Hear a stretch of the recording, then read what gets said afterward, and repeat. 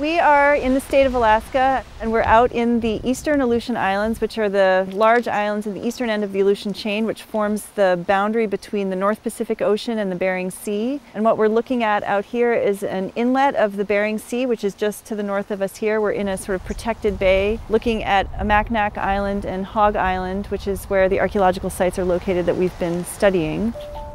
The central research question driving this project is, could there have been sea ice on this landscape in this place 4,000 to 2,000 years ago? And we don't know the answer to that question.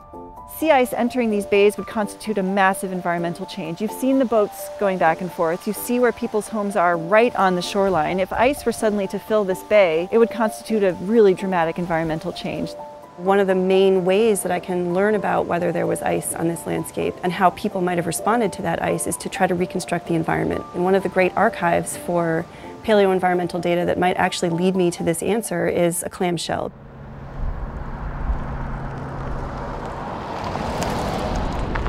So that one probably is not useful. There's a whole bag of really, really good ones in this. Yeah, and here's a really nice one. I mean, the first part might be a little eroded, but you're going to cut it along the longest axis, so that chomp doesn't matter. But yeah, look at that.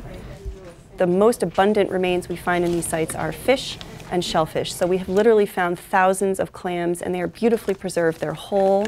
Those shells contain chemistry and chemical information that can tell us what the environment looked like when people were living on that landscape. We need to go through each bag because they're mixed species of shell and find just the butter clams. Then once we've isolated the butter clams, we need to grade them in terms of how well preserved they are. Not clam. Not clam. These are good. And then we can bag them all to send to Alabama and put the rest back in the boxes to go back in the shelf. So the reason that a clam works as a paleothermometer is because clams, like other accretionary organisms, grow in rings. And as it grows and grows, it's building its shell from the elements that exist in the ocean water. And those elements change according to the temperature of the water. The shells are made of calcium carbonate, CaCO3, and to build that calcium carbonate shell, they have to uptake oxygen from the marine environment. As temperatures cool, they preferentially uptake more of the heavy isotope of oxygen, oxygen 18. As temperatures warm, they take up less of the oxygen 18. And from that chemical information, you can interpret what the temperature of the water was where this clam was living, which is what you guys, of course, will be doing in the lab in Alabama. So we collected the clams at the Museum of the Aleutians and sent them down to the University of Alabama, along with a graduate student from Boston University and 2 undergraduates, to work with Christine Bassett, who is a PhD student in geosciences. I'm a paleoclimatologist, and I work in a very small subdiscipline of that called sclerochronology. What we do is look at the skeletal growth of the hard parts of different organisms like shells, corals, to see what they can tell us about the environment. In the case of what Catherine is doing, it's on an archaeological timescale, and all of the samples come from archaeological shell middens. We take just one of the valves from the clam and we section it on a table saw.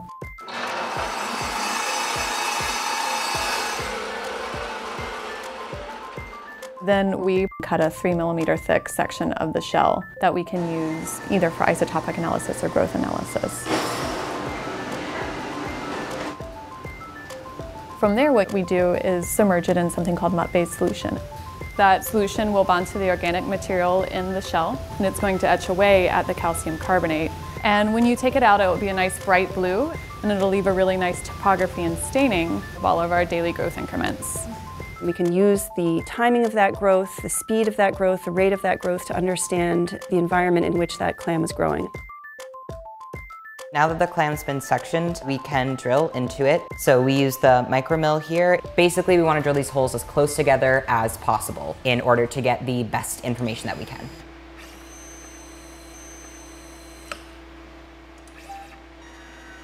And so if we drill in a detailed way in each of these growth rings,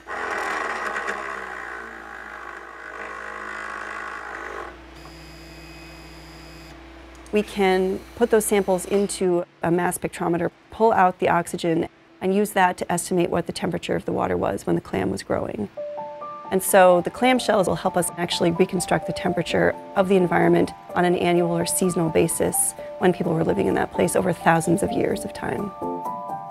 I find this just mind-blowing that this works. That this little creature that lives for maybe up to 30 years can record such profound information about the ocean around it.